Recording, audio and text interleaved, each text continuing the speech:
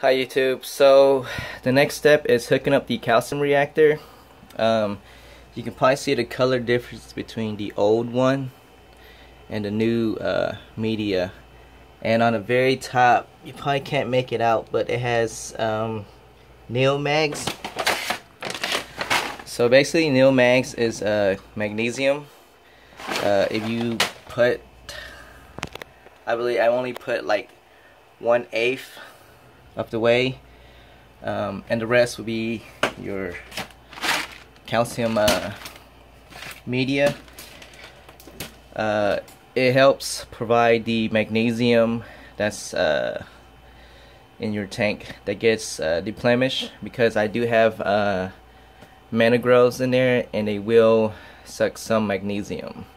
So this tank is almost 90% filled. It's still pretty new, just got refilled, so I just need to fill my backup tank.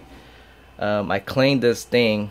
I left it offline for like a week, and down here was super nasty. It stunk like really bad, so I did a super rinse. I took it all apart. I cleaned everything the best I can. So this is your pH probe. You guys probably know a little bit more about that. Anyways, so that's the next step to this tank, guys.